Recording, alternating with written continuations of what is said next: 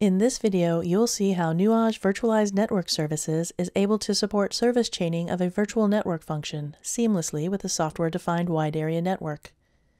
To recap a previous video, the hosted VNF model that Nuage Virtualized Network Services supports greatly increases the agility of deploying new services and reduces complexity and operational overhead.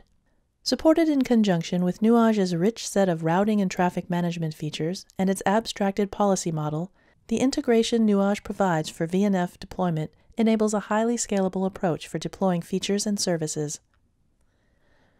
Consider a typical deployment of a multi-site SD-WAN VPN deployed across two isolated network underlays managed by the Nuage Underlay Border Router. In a previous video, we covered how to deploy and manage a hosted VNF and saw service chaining internet-bound traffic. In this video, I'll demonstrate how by using the hosted VNF function, we can selectively service chain discrete LAN networks based on specific business requirements. I'll also show you how the Nuage declarative policy model is used to insert the VNF into the data plane and expose the new value-added service on the branch on demand. The traffic can originate from a set of employees who need complete access to other branches. Since they are internal, I do not want to forward their traffic to the firewall. A different set of traffic can originate from partners who are granted access only to certain shared services hosted in the data center. This traffic must be forwarded to the firewall. Finally, we have traffic from guests who are allowed only internet access. This traffic must pass through the firewall for discovery and application of specific URL filters. Using the Nuage policy model, we insert the FortiGate virtual firewall into data path by redirecting our policy-selected traffic into the firewall. Logging into Virtualized Services Directory Architect, we see that the three different sources are represented as three subnets in the same domain. Branch 4-1 shows the bridge interface for employee access, Branch 4-2 shows the interface for partner access, and Branch 4-3 shows the interface for guest access. We can also see that the FortiGate virtual firewall deployed on an NSGX at the Branch 4 location is operational. I have also configured the policies at the domain level to enforce the conditions mentioned. Employees are allowed access to all endpoints across all branches, shared services hosted in the data center, and the Internet. Both ingress and egress policies are configured to restrict partner access to the shared services hosted in the data center, and guest access to just the Internet. However, the virtual firewall is not in the data path as no ingress or egress forwarding policies are configured. Let's send some traffic and make sure the existing configuration is working as expected. I've logged into a client connected to the employee network in the top left terminal and attempted to check connectivity to a resource hosted on a different branch. I'm going to log in to the FortiGate web interface directly from another location. As Nuage is able to centrally connect the VNF management interface into the overlay, we are able to stretch the management network to any location. Using FortiView, we are able to check any traffic that is currently being sent to the firewall. From the Destinations and Sources view, we can see here that the firewall is seeing no traffic. This is expected, as the firewall is not in the data path, since there is no forwarding policy configured to redirect employee-generated traffic.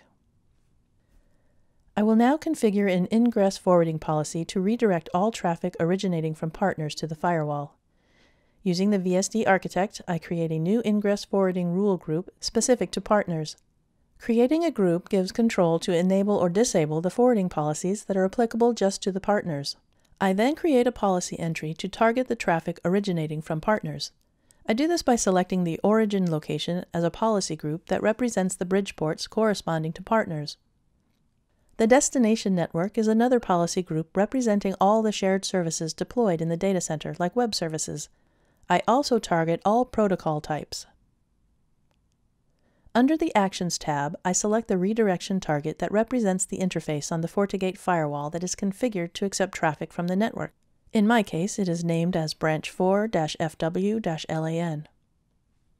Similarly, I create the Egress Forwarding policies. Like in the Ingress policy section, I create an Egress Forwarding rule group and create the policy entries. Since this is the egress policy entry, I select the shared services policy groups as my origin location and select the policy group that represents the partners as my destination network. Since I am forwarding all traffic to the firewall, I change the protocol to any.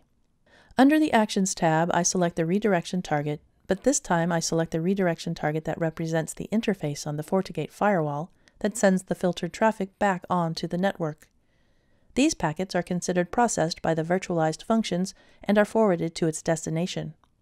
Remember to apply the policy changes that were just created. The Virtualized Services directory then pushes the new configuration to all the branches affected by the new forwarding rules. I'm going to access a service deployed under Shared Services. In my case, this is a web server in my Datacenter. While the data is being generated, I will look at the FortiView and look at the data discovered. I can see that the FortiGate firewall is seeing TCP traffic on port 8080 destined to my shared service. The sources view shows only the client that is initiating the connection to the shared service. We were able to successfully insert the FortiGate virtualized services in the data path between the branch and the data center. The firewall now sees all traffic originating from the partner network destined to the shared services. I can continue to tune my FortiGate firewall based on my operational needs. Now I'm going to create similar forwarding policies to redirect all guest traffic destined to the Internet to the FortiGate firewall. As before, I will create a separate Ingress Forwarding policy rule group.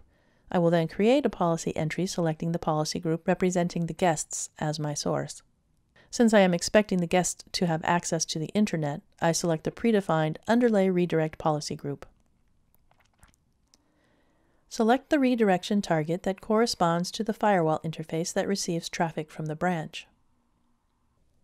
Create an Egress Forwarding policy entry to redirect all responses coming back from the Internet to the guest network. Select the Underlay Redirect policy group as the origin and the guest policy group as the destination network. Under the Actions tab, I select the redirection target that corresponds to the interface on the virtual firewall that puts data back on the network. Now I'll attempt to access public sites from a client connected to the guest network. Now that the forwarding policies are created and enabled, we should expect to see traffic traversing the firewall. Looking at the destinations in the FortiView web console, we can now see the traffic being sourced from the guest network and the traffic destined for the Internet. We can see a mix of web and DNS traffic. Now I can tune my URL whitelist based on the discovered data in the firewall. And with that, a VNF firewall is in the data path. During this demonstration, I have shown the Nuage approach to VNF value-added service enablement. Leveraging Nuage Virtualized Services Platform, our VNF support is agile, open, secure, and scalable. For more information, visit nuagenetworks.net/VNS. Thank you.